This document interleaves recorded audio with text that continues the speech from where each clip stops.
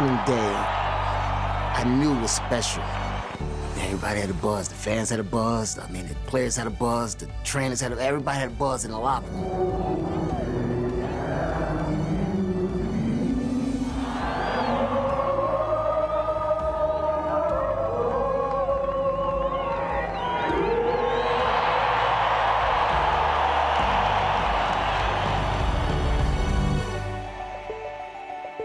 I always had private moments before the game. I said, I gotta jumpstart this offense. I gotta get this offense going. That's all I was thinking about. So the first at bat to me was just trying to make something happen, get on base. The payoff pitch swung on a fly ball to left field and deep. That one's going way back, and kiss it goodbye! You never know who's going to go out and go be the hero with a big home run. It's just the excitement of the unknown that keeps bringing you back to the ballpark.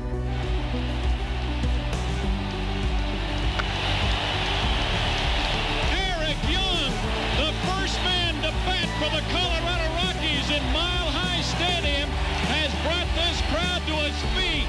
The inclination is you just think, well, they've had a baseball team for 30 years. It just kind of happens, right? It only happens when there's people that have the passion and the will to make it happen. A home run to deep left center field. And the snow off Pikes Peak is falling off with the decibel level of Mile High Stadium. Any community, when faced with a challenge, if they come together as people, as citizens, and put aside what other differences they might have, you can hit a home run.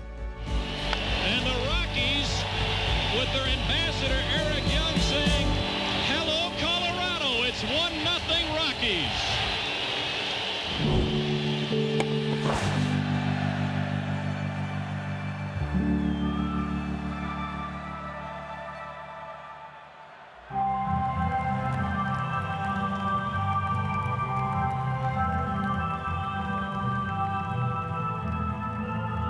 Baseball is truly as old as the city of Denver.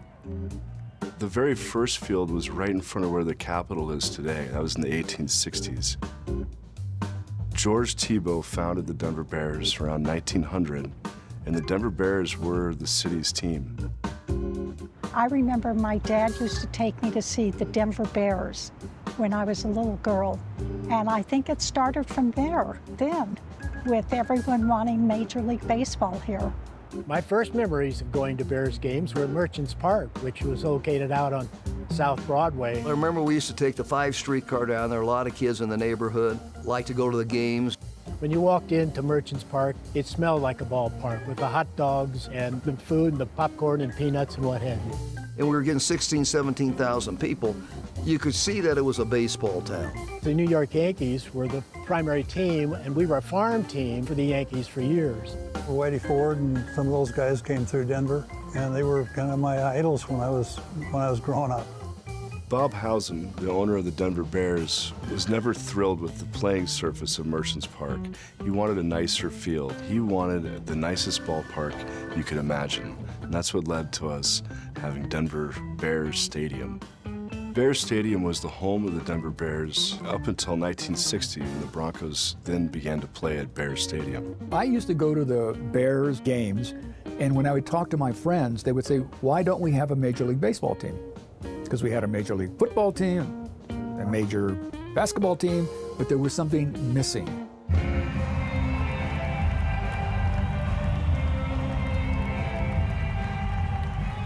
There was no major league teams between Kansas City and Los Angeles at the time.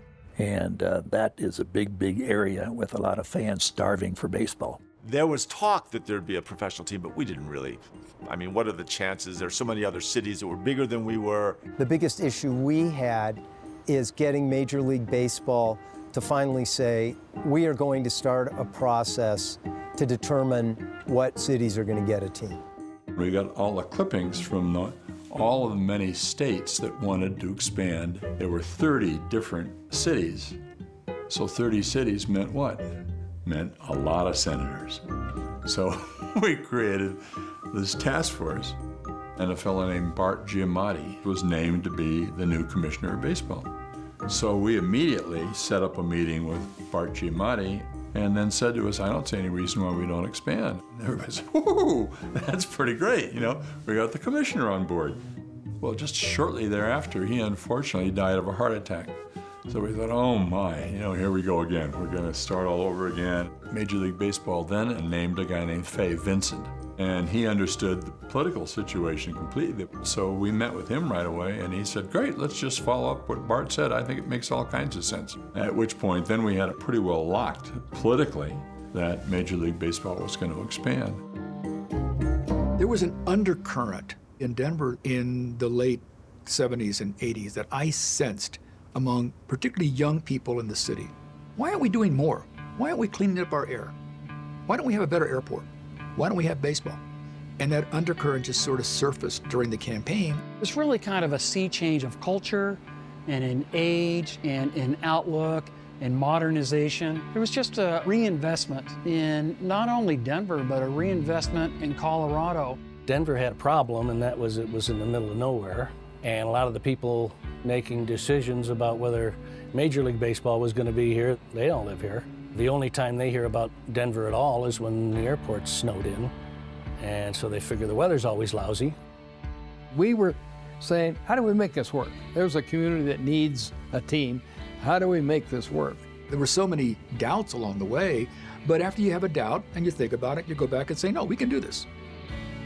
When Federico got elected in 1983, he set up the Denver Baseball Commission, and Steve Kadish became the head of it. I got involved in the effort to bring Major League Baseball when I was 29 years old, at an age when you don't know any better.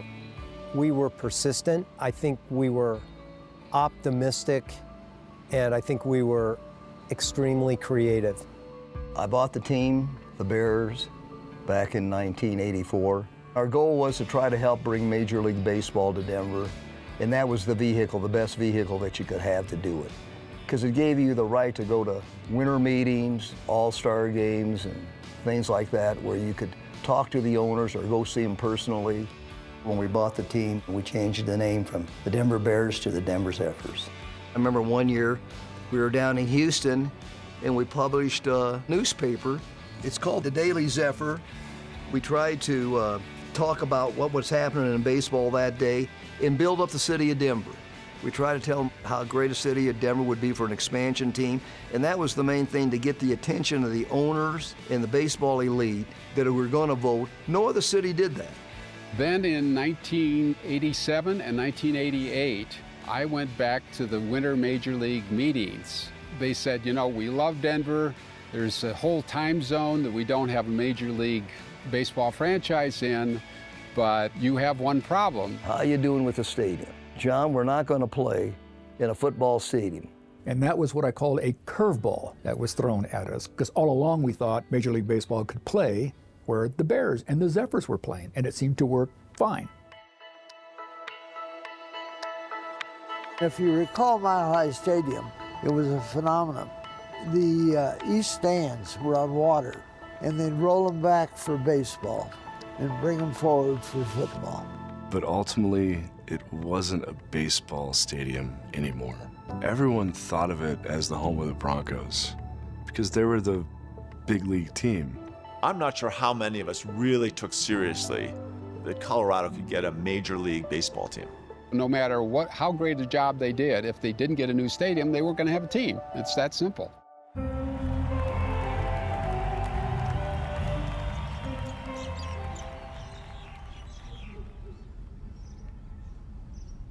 It was a morning just like this back in 1988 on the Highline Canal, and I was running, and I was thinking about election results from the evening before. And I said, if 67% of the people will vote for the Scientific Cultural Tax District, I can get 51% of the people to vote for a new baseball stadium. Contacted a good friend of mine who was an attorney, Chet Schwartz, and said, Chet, here's my idea. We need to put together just an outline of some legislation on how this all would work. I knew nothing about writing legislation for a Major League Baseball stadium, nothing. I got a call from Neil Macy, and he said he had an idea of how we could bring Major League Baseball to Colorado. And it would only entail passing a tax for 0.1% or a penny on $10. When Kathy agreed to take the bill, it was a long shot. In '85, basically, we sort of went off a cliff in Denver with the oil bust, where oil prices went to $17 a barrel, and all of the oil companies moved out and the offices became vacant. I can remember in '85 that more people left Denver than came to Denver, and it was really depressed economically. Our unemployment rates were at 9.7. We had the highest foreclosure rates in the nation. We had the highest business failures. It was definitely dire economic times. Our goal was to figure out the substance of the financing as to how we really could make it work, something that would be an acceptable plan for the voters, because we knew it had to go to a vote. This was a very novel concept at the time. You have to understand that most sports facilities, take McNichols or Mile High Stadium, those types of facilities usually were a local government type of deal. So how do you create this kind of novel district that would build and operate a baseball stadium when you don't really have much to go on? We didn't know how much the franchise would cost. We didn't know how much a stadium would cost. We didn't know where it was going to be located. So we had to do a lot of guessing. We spent the next 2 years working the legislation through the process so it could go on the ballot for voter approval. The biggest naysayers that I worried about were in this building. To many of those folks, it was a tax is a tax is a tax. It was the topic of the day. Baseball was more of a little bit of a money issue and then a little bit of a fan kind of issue. And you just had people going back and forth on that. You know, we'd love to have baseball, but have somebody else pay for it. All we're doing is making a commitment that if, in fact, Major League Baseball will award us a team, that the taxpayers are, in fact, ready to construct that stadium. But no team, no tax. We started up with the Colorado Baseball Commission. We were just working to get everybody together to get the voters to approve it. The theme of the campaign was, it's only going to cost you a penny on $10. This was a nightmare because we had no money. If we can't change the situation, we're not going to have a stadium campaign. Both papers had covered this. It was on the front page. It was in the business part. It was even in the sports section of the newspaper about this huge jeopardy that the stadium district was put in after the campaign team had announced that they can't raise any money. And the next week, a check shows up in the office for $100,000. And it was from Bill Daniels, and it had like one of those little notes attached to it, you know, from the desk of Bill Daniels, and it said, I saw in the newspaper that you were having trouble raising money, and maybe this will help. And it was that first check that really started everything going. We deserve Major League Baseball. If you're for baseball, please sign. The process is basically take the 80,000 people, send them a couple postcards that tell them exactly where they need to go vote on Election Day. The key part of our volunteer activity was the Ironing Board Brigade. This is where all of our volunteers would show up at all of these outdoor events throughout the summer, and they'd pop open these ironing boards with a little sign on it saying, help bring Major League Baseball to Colorado. And on it, they would have these signature cards for people to say, I want to help, I want this to come to Colorado. They spent all summer gathering all of these cards from people who are fanatic baseball fans. Right before election night, the polls were showing that it was going to lose. I remember election night, it was about 6 o'clock, and I left my office downtown and got on the shuttle heading over to the hotel where the election group was meeting. And Roy Romer was on the shuttle, and he was eating an ice cream cone. And so I went up and said hi to him, and he says, well, what do you think? And I says, I'm confident that the people of Denver are going to come through, that I think that there is a thirst for Major League Baseball here. And he says, well, I'm not so confident myself, but hopefully you're right. And so, yeah. It did not pass in Denver. did not pass in Adams County. On this day, everyone is talking baseball. But it passed by such large numbers in Boulder County and Douglas County and Arapahoe County and Jefferson County, showing that great community support. When the vote finally passed, I mean, there was exhilaration. I mean, people were thrilled.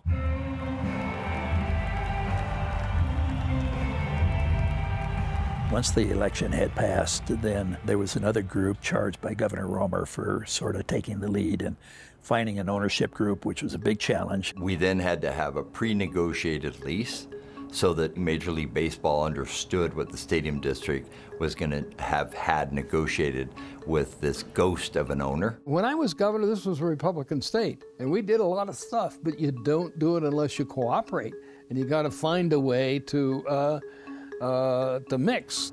He said, I want you to do something. He said, we're going to go for baseball. We have to raise $95 million, and I formed a committee, you, Trigg, and Jim Baldwin. My job in Trigg's and Jim's was pretty simple. Go find $95 million.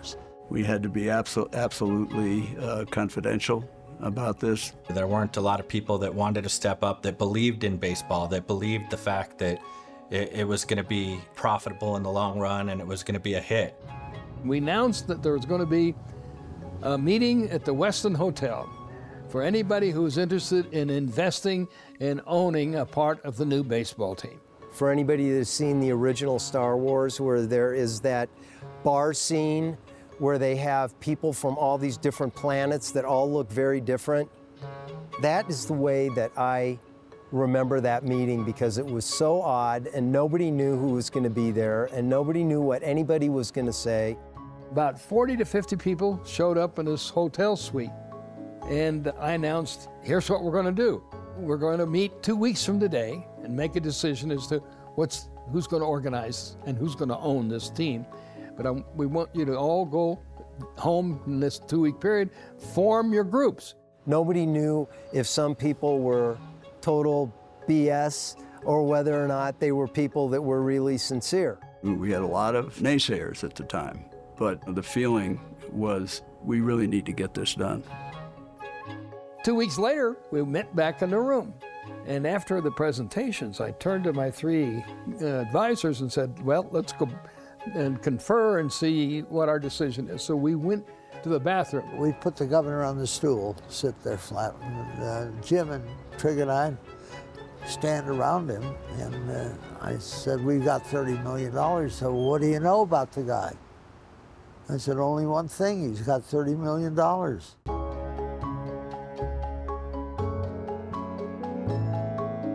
The structure of many Major League Baseball teams is that you have a majority ownership group, then you have a minority ownership group.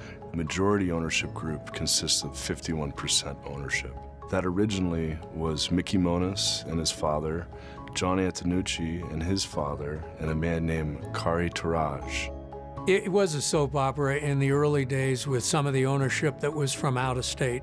Why they picked 3 guys from Columbus, Ohio, or wherever in Ohio, to be the general partners of a team in Denver, I never really understood.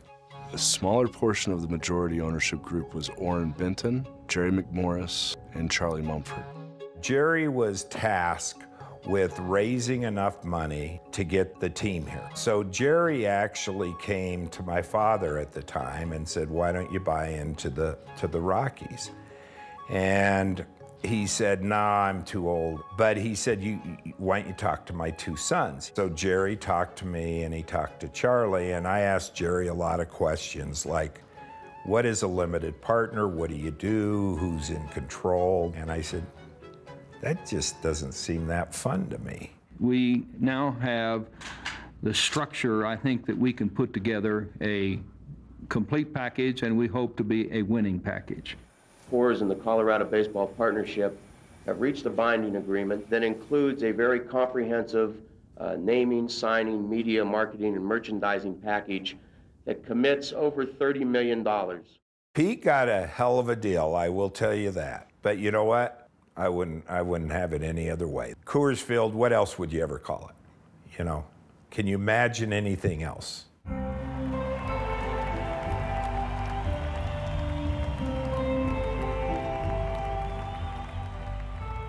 Major League Baseball decided to have an advisory group of owners come to Denver to examine this local situation. So 3 or 4 owners showed up, and we took them around. It was supposed to be just a quiet meeting with no extracurricular activities or what have you. But at the same time, we said, this is our one time we have a chance to really show our stuff. And so we violated their rules big time.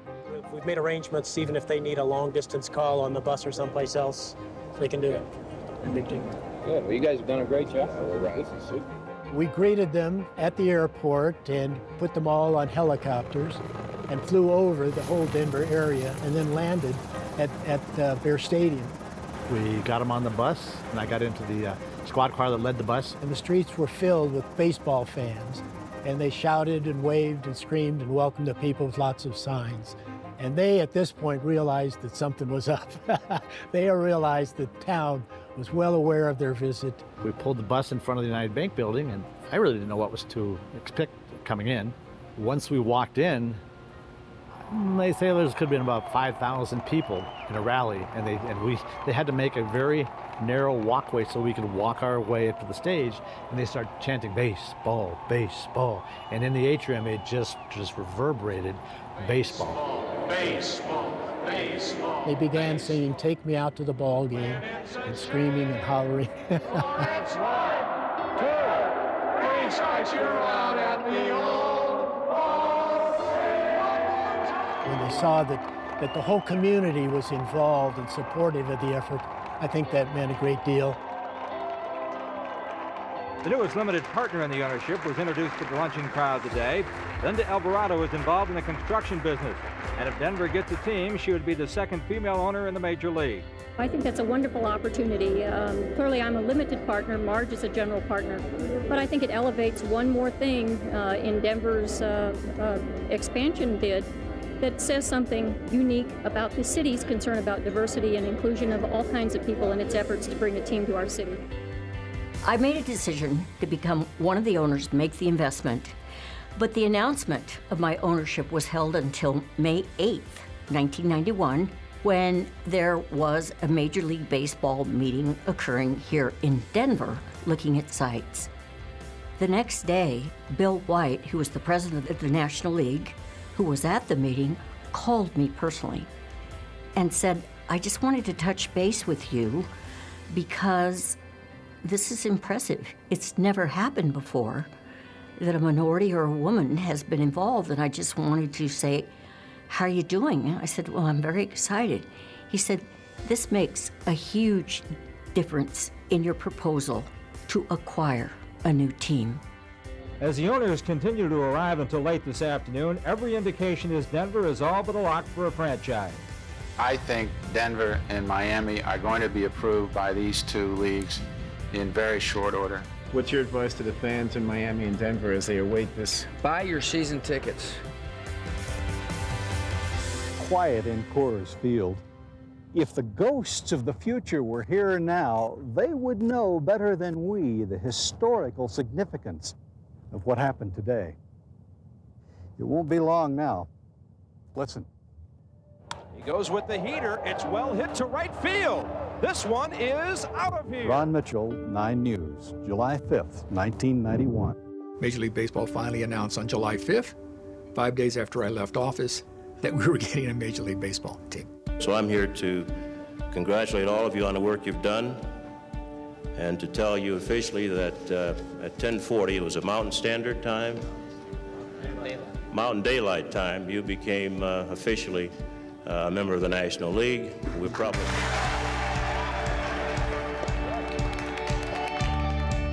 The name, the Colorado Rockies, is the only name in either league that leaves no doubt of the location of the team's fans. This is a Colorado team, and by golly, the only thing I think of when you're at the Rockies, you're looking at the top down on the rest of them, and it'll only take us a couple of 3 years to get there. All right. We're expecting some dramatic impact. We have ordered hundreds of thousands of items between T-shirts, pennants, baseball caps, leather coats, trash cans, you name it, we've got it ordered. It's obvious a lot of people and have been for the last 3-4 weeks, unhappy with the name Colorado Rockies. I don't think Colorado Rockies is a very good name. But honestly, what difference does it make? We've got a team. I mean, look how many years we have struggled and fought and wished and hoped. We've got a major league team.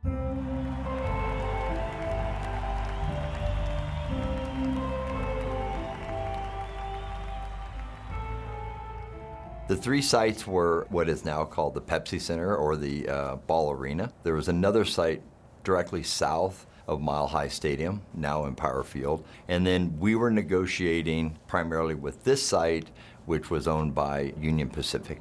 And Union Pacific, for the most part, had all the land minus about 10 other smaller property owners. The location for Coors Field made the most sense, one, because of the centralness to the Front Range, but also the land was less expensive.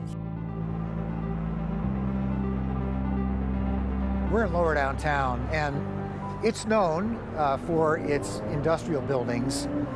It's a 22-block historic district that protects all the historic buildings and ensures that new buildings are built in the same spirit as the historic buildings. I came out to Colorado as a geologist, and when our company got sold and we all got laid off, I was out of work for a couple years and ended up starting the Wine Coop Brewing Company with several partners. We opened in October 18th, 1988, when the rent here was $1 a square foot per year. When I started trying to sell this real estate in lower downtown, there hadn't been an actual sale from a private party to another private party. It had only been foreclosure sales for 18 months. No one had opened a restaurant in downtown Denver in 5 years, and there wasn't any economic activity. I remember we'd come down here on Saturdays and Sundays, and we'd sit out on the loading dock right on Wine Coop Street and look at tumbleweeds blow down the street. But there was a certain beauty there and a sense of potential. I was 29 years old maybe when I first started the project. I remember just thinking, people look at me and think I'm too young to do a baseball stadium. It probably took me an hour and a half or so to draw this on tracing paper, and we had little colored pencils that you'd sharpen and make sure that's the right color. 3, 2, 1, pull! Hey! Are you ready?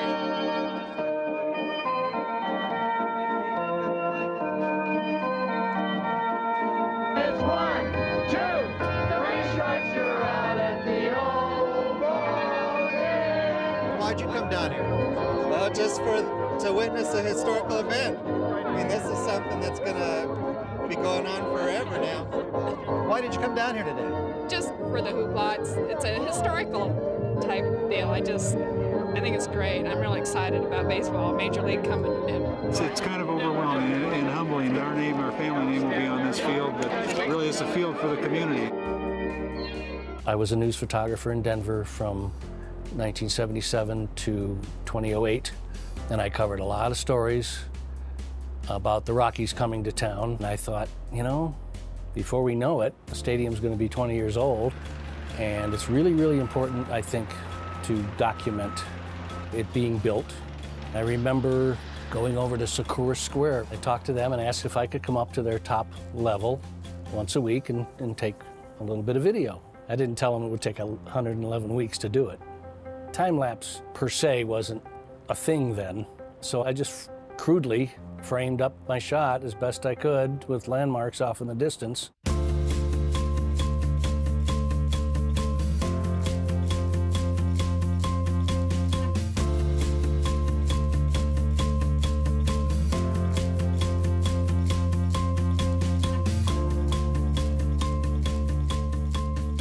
We had one goal and only one goal, and that was to open on time.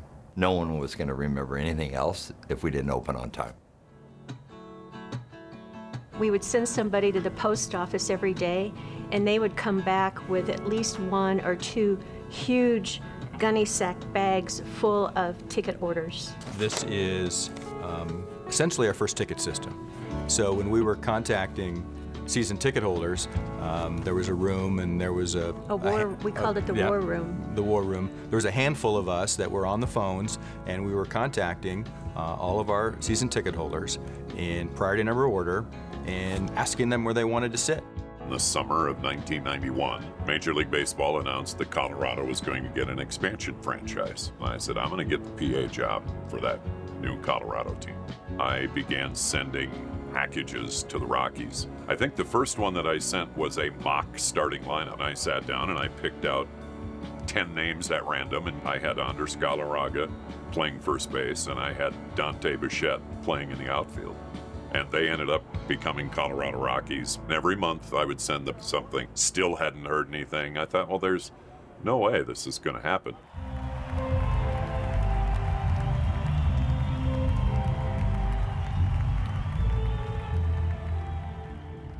Roy called and said, Trig, we have a problem. And I said, oops, what is it? And he said, Mickey Moniz is going to be indicted tomorrow morning. It turned out that the auditors had found something out, which they didn't know at the time that we had signed these guys up.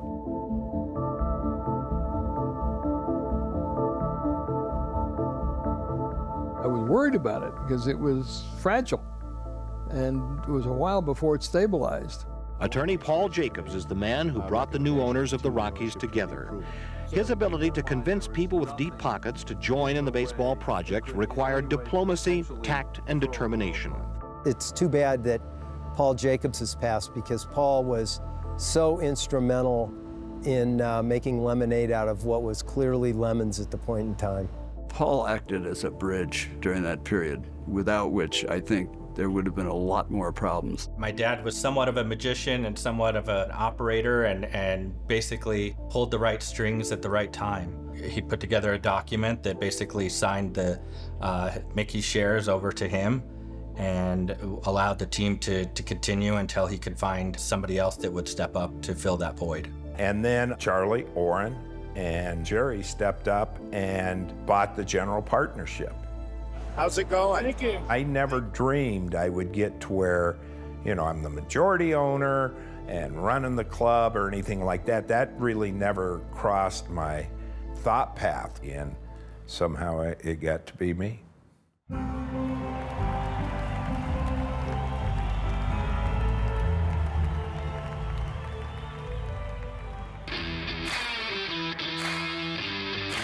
behalf of everybody here, welcome. Well, thank you very much. You say I'm ready to play right now. I think that goes for all of us. Andres, congratulations. We're glad you're here. I become a part of the Colorado Rockies from the MLB expansion draft in 1992, and that was the Florida Marlins and the Colorado Rockies. To be honest with you, I want to go to Florida because I was scared for the cold. First of all, I had to get, pull out the map. Tighten my skills on the geography. So I actually looked it up, and I was like, well, it's in the middle, like, nowhere, Denver, Colorado. Had no clue. I'm from New Jersey. So then when I was talking to the Rockies and the plans that they had for me, I got a little bit excited. So I said, you know what? This is the right move. That expansion draft was really one of the very first things that said, we are the Colorado Rockies. We are in Denver, and now we are picking players who are going to be on our team. The Rockies have sent their 5th pick, outfielder Kevin Reimer, to the Brewers for Dante Bichette. Don Baylor, we frequented the same barbershop.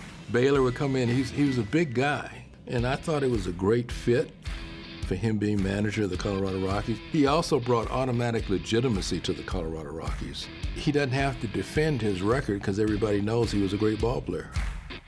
Came in with name tags, so you get to know each other in spring training. Don Baylor pulled us aside in a meeting, and he just gave us a little glimpse of the anticipation, the excitement. Just the fans just can't wait till we start the season. And I just remember guys were like locked in on him and just like taking everything in. He said, guys, enjoy the ride. I remember him saying that, enjoy this ride, enjoy this journey.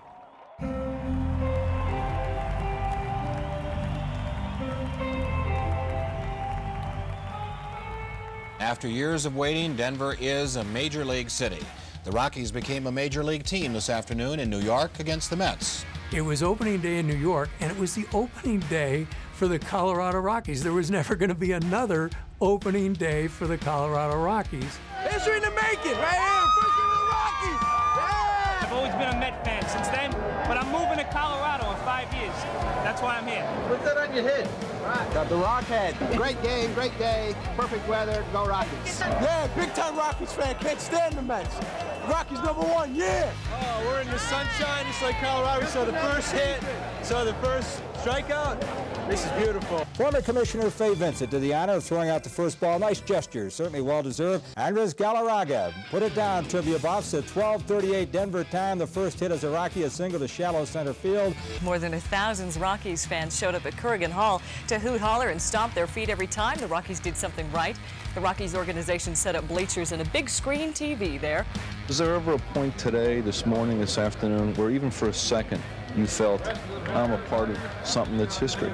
I think we've all felt that all spring long, and to whoever was healthy and got to play in today's game, they are a part of, or just be here, really, It is a part of history, and it's something you can't take away now. Rockies start their first season ever on a losing note. They are shut out by the Mets. Doc Gooden, 3-zip. Rockies only get 4 hits today and play the Mets again Wednesday, then come home, of course, for the Mile High opener against Montreal on Friday. They opened the first 2 games in New York in 1993, and the fact that I had not heard from the Rockies by Monday when they played their first game, and then they played the second game on Wednesday, and then at 4 o'clock in the afternoon on Wednesday, Kevin Carlin calls and says, "Would you like to be the PA announcer in 2 days?"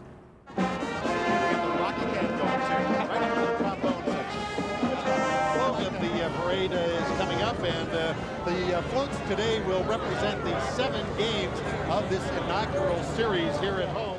That opening day parade for the Rockies, it would be like if the Rockies ever won the World Series. When David Need, the starting pitcher in opening day in New York, and he is being mobbed. Look at the fans crowd around him. David Need, the most popular Rocky, I think, right now. It was just a very special moment, an interlude, but a tremendous moment between opening in New York and then opening in Denver.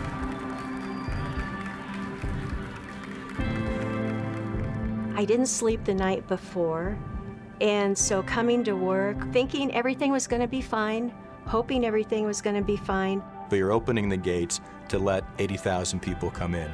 You got temporary seats that you are keeping your fingers crossed that the fire marshal is going to approve.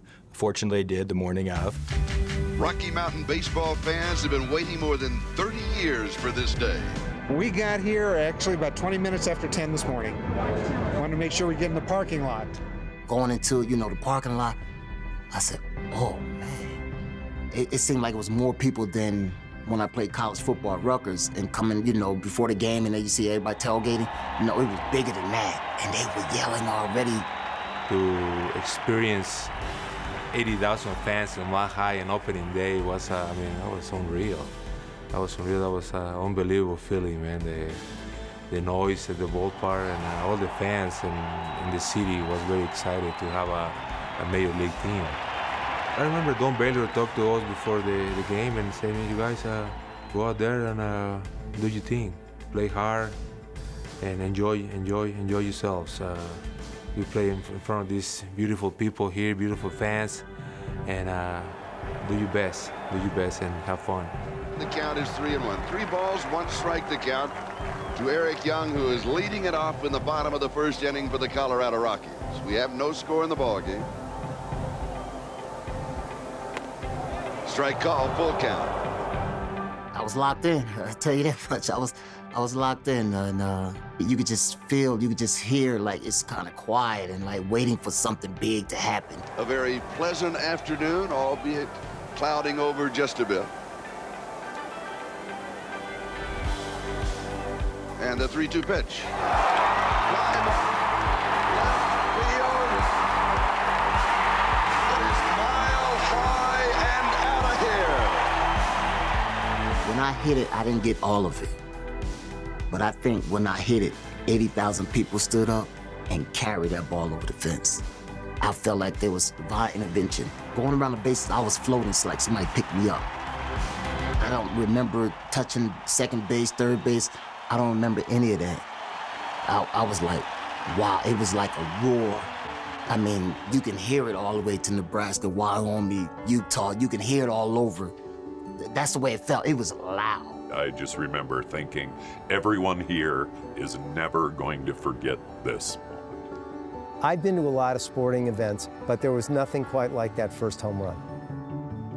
For us to be able to have the interest that we did for that opening day, even though it was a 76,000 seat stadium, but to have 80,227 folks come out, it showed that the interest was there for that first game, but it continued. We won 67, 70 games, somewhere around there, but the one thing I remember is that each game was packed. The ground at the old Mile High Stadium would actually move. From the people in the stands stomping on the stands and just going nuts.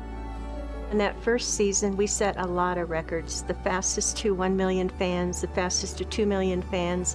And then finally, by the end of the season, we got to the final number of 4,483,350 fans came through Mile High. And that's a record that it's not going to be broken, because that's an average of 56,000, and there's not even a stadium today that has that capacity. Everybody in the organization, all the players, all the fans knew that in 2 years' time, we were going to have in 1995 a brand new ballpark. It was a tremendous event to see that ballpark begin to take shape. I get a phone call from our executive director who said, we found some bones on the 10 o'clock at night. Know exactly where I was standing. So I thought, that's really funny, and I hung up. He called back and he said, I'm serious, that we found some bones. Fortunately, it was dinosaur bones, and thus they came up with Dinger. There's Dinger running out on the field.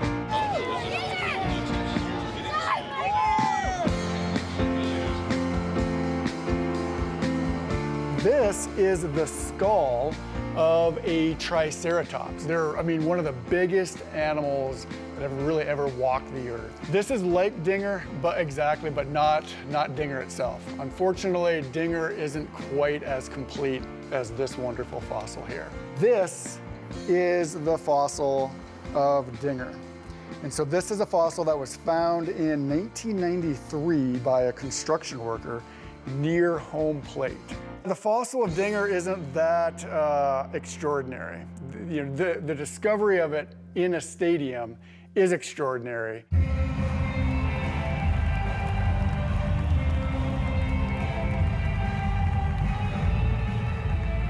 In 1994, there was a strike. 1995, the first games at Coors Field were played with replacement players.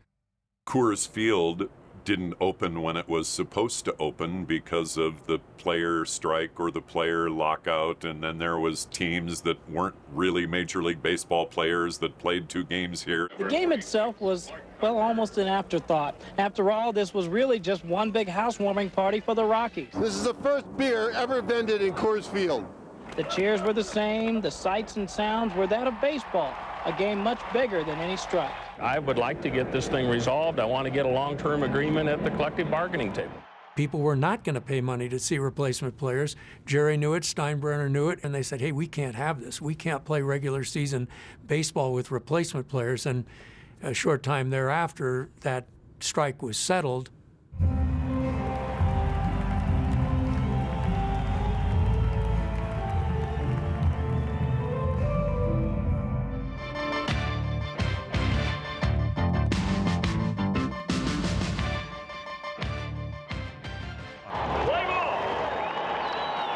Up this morning and I was just shaking, and that was my goal today. What? To be the first fan in Coors Field. That day particularly, having an opportunity to just kind of absorb the result of a lot of really hard work, dedication, perseverance. It's like getting your favorite toy for Christmas. I think it's gorgeous. Spectacular. Awesome. Convenient. Come on. Coors. Baseball. Let's open this place up. Good afternoon, ladies and gentlemen. Welcome to Coors Field, home of the Colorado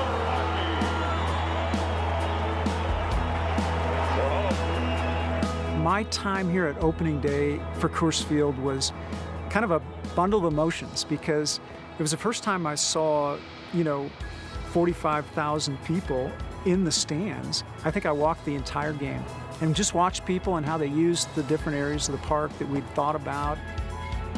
2-1 to the dangerous Dante Bichette. A high drive, way back, and there's the storybook ending for the Rockies. The Rockies have won it on a home run by Bichette at last. When Dante Bichette hit his home run, I think there'd been a rain delay. It was cold. Out of the 50,000 seats, there may have been only 25,000 people left in the ballpark by that point. And I remember thinking then, there's going to be 100,000 people that swear they were here for Dante Bichette's home run. Yeah, it was a no-doubter, which made it even better because, I would have hated had to sprint down the line hoping it goes over. I hit it and, gave the fist pump and I knew it was gone. We jumped up, ran on the field, and I ran into the locker room. It was cool. What a great opening day. And so after all of that, it'll be a game that they'll never forget here in Denver. That was great times. I mean, we have a great lineup. Way to go, Vinny! It was a great experience to be part of that era with the Blake Street Bombers. The Blake Street Bombers, man, they were a group of guys who could really hit. You definitely needed a call to announce a Blake Street Bomber home run. Mine was, Dante swings, that ball's going, it ain't coming back. Deep drive, left field, that ball's going, it ain't coming back, Rockies win the game. You just go down the list of Blake Street Bombers, and every time they were at the plate, you genuinely felt as a kid, like they're supposed to hit a home run, and if they don't, I'm disappointed. But they created that. Fans made us feel like we were the only team in town. And we talking about a Bronco City. This stadium was an advantage for us. Like, we really felt that way. Like, you're able to make eye contact, you're able to talk to the fans. One of my best memories when we clinched for the first time to go to the playoffs, when we clinched the wild card here against the San Francisco Giants. And the big cat catch a ground ball, and when he stepped on first base, and everybody was jumping because it's the first time we went to the playoffs. That was a great accomplishment because only the third year in the league we went to the playoffs. This is why I love it. This is, you have 50,000 people still here. They're going nuts. They're going to go nuts for a long time. This is awesome. Lodo. Lodo. Lodo. Lodo. Why Lodo? Because it's next. I love it. Lodo. One more time. Lodo! As in lower downtown. Denver's hottest and hippest place to be these days. It's perfect. It's fabulous. It's huge. As in huge business. Stacks and stacks of glasses served out beers and margaritas up and down Lodo's bars and restaurants. By the time Coors Field opened in '95, we were already pretty successful, but our sales went up 50% all summer. The astonishing thing was in October, November, December, our sales never went down. In other words, all the people that had walked through lower downtown to see baseball, really, they also got to see and experience Lodo and say, this is cool, and I want to bring my friends, and I want to come here. And so it was the greatest marketing tool probably in the history of the city, and it transformed forever Lodo. It is still amazing to me to think that at one time it was the dregs of Denver, and you see what has happened to that whole lower downtown Denver area. The streets are full of people, all down there celebrating baseball and getting together and communicating and having a great time. It has surpassed many of my expectations in a very positive way. Yes, we still have challenges today. We always will have challenges. But from a macro perspective, Denver is doing far better than many other inner cities in the United States. And sometimes we take that for granted. The bonds for Coors Field were paid off in just 8 years, which meant the tax was still in place, but we didn't have anything to spend the money on. They dove in at the Capitol, and basically they had exactly the same legislation, changed the name to football, and they put it before the voters, and the voters approved it. And so for, one bill, we got 2 stadiums, one for baseball and one for football. We're not just building stadiums, we're building communities and standing tall. As my mother would tell me in Spanish, empieza pequeño, pero piensa grande. Start small, but think big. And I think that's been the opportunity in Colorado. And while we're talking about baseball, it's the example that we will continue to build off to strengthen. I'm surprised, as I sit here at age 93, that Major League Sports is as important as it is, but it is. This nation, unfortunately, has things that still divide us, but sports doesn't divide us, it brings us together. It's a bright, sunny afternoon, and what a beautiful day for a ball game.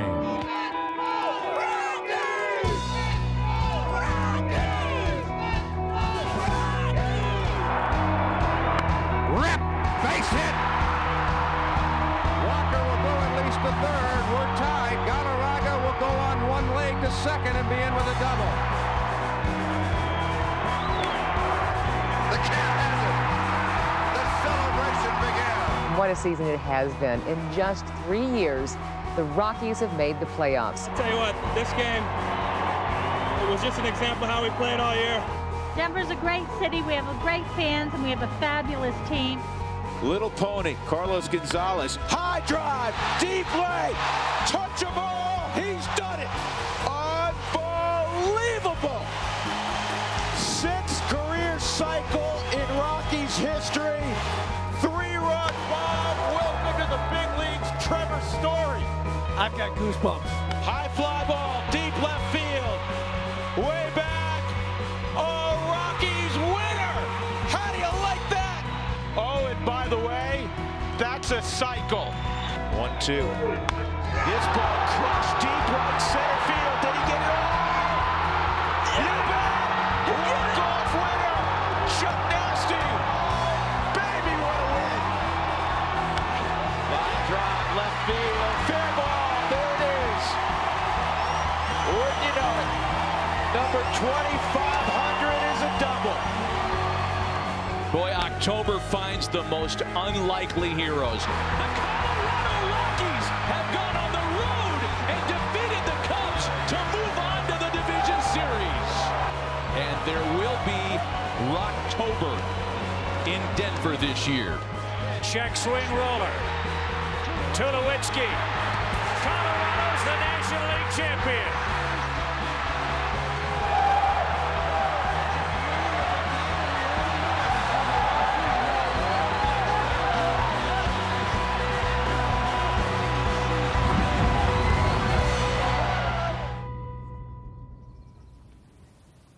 I love the Colorado Rockies because they give me the opportunity to become a everyday player and major league player. Whenever I step in Denver, I feel like a Hall of Famer. This is where the fans make me feel special. Every time I walk through this building, I get the same chills. I get the butterflies as if I'm playing. It's a great Hispanic community here, so I feel that every day when we play here too. It's nice to feel that support when you're not in your home country and see they behind you. I love the atmosphere. There's no place like Coors Field. I love the Rockies and I love baseball. There's a lot of culture here, and I think that's what makes it a good ballpark. This amazing stadium, amazing town. And for me, it's my happy place. The most wonderful part about this story is how people can work together and go toward a common goal and make things happen. For many, many years, Neil and I have gone to the game together on opening day, and we walk around, and it is so great to see so many people having a great time. Coors Field is such a magical place. It gets people together, it gets longtime friends together, it gets family members together. Let's go to a game, let's catch a beautiful Colorado summer sunset. Let's watch baseball, let's drink beer, let's have a hot dog, let's do all the things. It's community, it's big moments, it's the roar of the crowd. You see all the people, you see all the faces, you see, you know, everybody, you give them a little fist pump now. And walking into that stadium and walking down to your seats, it's pretty amazing. Coming here is almost like coming home. It has a great feel to it. The fans are always making noise and always cheering more so than anywhere else. It's hard to believe it's the third oldest ballpark in the National League. I mean, you go, okay, there's Wrigley, and there's Dodger Stadium, and then Coors Field, really? Whether it's a packed house, a sold-out crowd, or a handful of people that stuck around on a double-header day that ended with a rain delay, the excitement that's here, that you can feel, it's special. Go Rockies! Go Rockies! Go Rockies! Let's go Rockies! Assistant to the general manager.